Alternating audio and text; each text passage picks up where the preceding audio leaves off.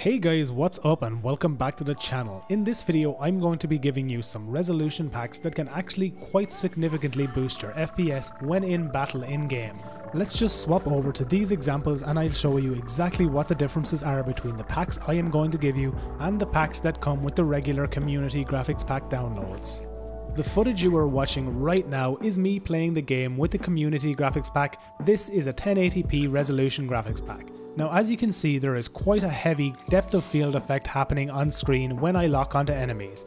This depth of field effect actually puts quite a lot of load on your GPU and can indeed reduce your frame rate quite a bit.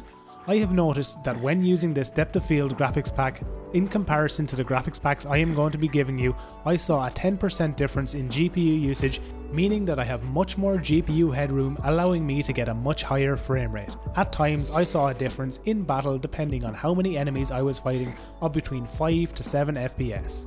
Let's jump across and take a look at the graphics packs I am going to be giving you in this video with this depth of field effect removed. Now already you can see that this depth of field difference is quite substantial, and while there is some blurring off in the distance, it is nowhere near as prominent as in the previous scene. Now if you do wish to use these depth of field graphics packs, then you can just download the community graphics packs that I will also have listed down in the description.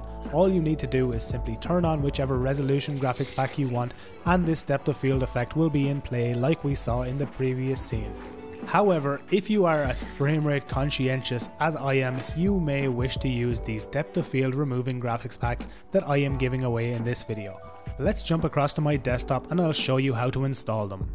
This folder here will be linked down in the description for your download. I have edited and included all of the currently available resolution and aspect ratio versions of all of these graphics packs. All you need to do is copy them, come to your Cemu 1.11.3 folder, graphics packs. You want to delete all of your older graphics packs if you wish to use these depth of field removing ones, delete them like so, and paste these graphics packs that we previously copied into this folder. Now all you need to do is launch Cemu, turn on whichever graphics pack you wish to use, and reap the rewards that these graphics packs can give to you when fighting enemies in game.